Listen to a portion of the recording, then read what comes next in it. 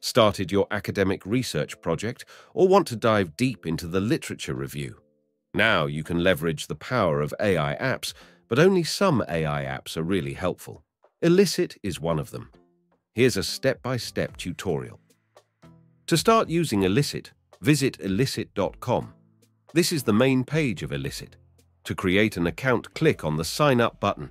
If you already have an account, click on the Sign In button. You can use your preferred email address, GitHub, or Gmail account to sign up.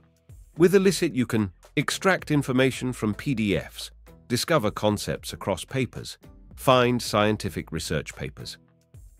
This time, I will show you how to find scientific research papers. Click on the Find Scientific Research Papers button. You can enter your search query into the search bar on this page. To test it, I typed European Union migration laws. You type your own question or topic.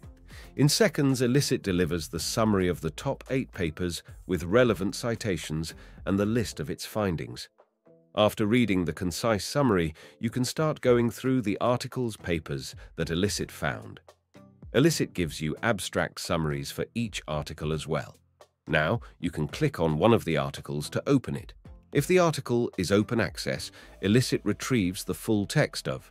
You can also click on the DOI button to open the article in the original source.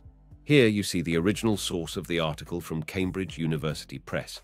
You can go back to check other findings of Elicit. To do so, click on the Answer button. You can sort the findings based on many criteria, such as most recent, least recent, most cited, and least cited. You can add columns. You can use different filters as well. If you turn on the Has Full Text option, Elicit will show you articles' papers with PDFs. You can also adjust the timeline, publication years. Then Elicit will show your articles' papers from a selected period of time. Study type can also be chosen. If selected, Elicit will show articles' papers of these study types. If you input abstract keywords, Elicit can show articles' papers based on preferred keywords.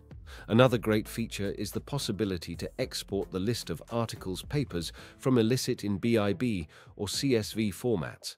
Then you can import this list to your citation management program, such as Zotero. That is it for now. Check my channel for many tutorials like this. Please subscribe and like to support my work. More tutorials will also be available on my former Twitter account. Link is in the description.